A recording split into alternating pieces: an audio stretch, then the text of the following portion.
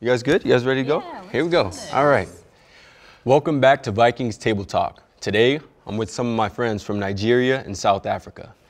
But I'll let them introduce themselves as we get going. Can you please, Oli, introduce yourself with your name, position, and your city or country? Oli Udoh, position's offensive line, and my family's from Ogidi in Anambra State. Kene Nwangwu, positions running back, kick returner. My family's from Nnewi, from Rama State. My name's Remi. I do not play, but I'm the dietitian, and my family's from Lagos, Nigeria. Greg Joseph, I'm the place kicker, and my family's from Johannesburg, South Africa. Esezi Otomewo, my family's from Lagos, Nigeria. I'm a defensive lineman. And I'm Alexander Mattison, your host today. I am not from Nigeria or South Africa, but as you can see, we have an amazing bond here within this team. So we're gonna kick it off by having some food and learning about one another's culture. So Remi, can you let us know what is on the menu today? Oh, you know, my dad, thank you, Baba Tunde, he has cooked us some jollof rice and some Nigerian stew. Yeah, gentlemen, what do we think? Oh. It smells delicious. Ooh. I like it. Yeah, stew's nice. I have to say, I haven't tried too much Nigerian food, but this is definitely something that I wouldn't mind eating any day of the week. So I feel like when I grew up, I had it every day of the week. Oh, really? Yeah, I do. I wouldn't mind it. I'm telling you that much. So let's kick it off with a little bit of conversation behind the meaning behind some of your very unique cultural names. I know that Kene, you know, being in the running back room with you, you've told me your full name is actually not on your birth certificate because it's a little more complicated. Yeah. So can you tell me a little bit more about that? Yeah, so my full name is Kene Nwangwu, and that just means thanks be to God, glory be to God almost. And yeah, I just take pride in my name. You know, my parents take pride in naming their children. So for me, you know, I'm just a very, very grateful person. I'm grateful to be in the position I am, and I guess I'm living up to my name almost. That's nice. What about you, Oli? Oli Udoh means God is good, so definitely second born in the family. Parents were excited to welcome two boys in the family. I'm sure that's what led to the unique name. Yeah, my name, it means King, Esezi. I have that perfect timing, so that's all you gotta say, you know? Are you the only boy in your family? Nah, I got 3 sisters. I'm the youngest. So that's why you king. Yeah. That makes sense. What about you, Greg? Any meaning? Greg Joseph. No, pretty standard. But just being of the Jewish religion, so I also have a Hebrew name, you know, first and middle name, so that has some meaning behind it, but we don't have to get into. Oh, what's your middle name? My middle name's Ilan, and so my Hebrew name is Gedalia. So Gedalia means kind of like giant, and Ilan is like tree and roots. So a little meaning behind there, and a little different sense. I like that. Yeah.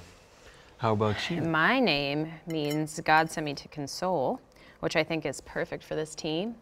In my position, yeah, I feel like it. I was supposed to be named something different because we're twins, and you know, in the Nigerian culture, there's twin names, and so my mom put an X to that one, but you know, here I am. I like it. I like it. And have we, you know, just coming from that, I see that a lot of you guys have a pretty good understanding of the background of your names. Have you always, you know, growing up, embraced and knew the significance of it and how it would, you know, kind of affect and I guess motivate you throughout your life, the significance of your cultural name? I would say, like, my mom, she always told me, like, your name always has a purpose. After you should always respect it. After just take your cultural values with you when like you talk about your name and your family. So, you know, like, that's what I always try to bring and introduce myself as, like, my family's behind me at that, you know. Embrace it, yeah. Embrace it. I love it. And, you know, I kind of have, me and Greg share some of the most normal names, I guess you could say, out of the group. And, you know, even just hearing sometimes when people say Alexander the Great and how that just kind of, you know, carries its own weight. That alone, you know, just like you said, power in your name and the respect that you should have behind, you know, the name that your parents chose for you. I think that's a beautiful thing. So Greg, You spent the first part of your life in South Africa, correct? So what is your favorite memory to look back on, and what from South Africa do you still carry with you today? Good question. So, you know, one of my first and favorite memories is a couple birthday parties. You know, all my friends, I still remember friends growing up, you know, school I went to, my house that I grew up in. So I'd say, you know, we had a birthday party in the backyard, and I just remember, you know, being a kid, having fun, and then I was always playing soccer, just always running around outside, you know, doing something like that. So that's where the majority of my memories lie. And I think we can all agree that, you know, like parents are tough on us academically, you know, as Africans. So I think it's just taking that and putting it into every aspect of life, you know, just hard work and trying to do things the right way. You know, and learning that from my parents on how they did everything up until the point of moving to this country, you know, it's taught me a lot. So credit to them. I've learned a lot from them. You know, we're here, we're enjoying a beautiful meal, tasty meal. Kudos, thanks to Remi's father. What is it, if it isn't the red stew, that is your favorite African food? Do we have a favorite African food? Jollof rice is definitely my favorite African food. Jollof? Like, You're going with hands down. jollof? Like, it's not even a debate. Yeah. It's not. We did win the contest, by the way. We did. Nigeria. Okay. Is there a person that you have in your family that makes it the best? My mom. My sister, she's a close second. Okay. Yeah, she can cook. Oli, what was you eating back at home? Pounded yam with Pounded goosey yam? soup. Yeah. Yeah, that's probably my favorite. Yeah, that's probably why you so big. Yeah, I would say that's my favorite.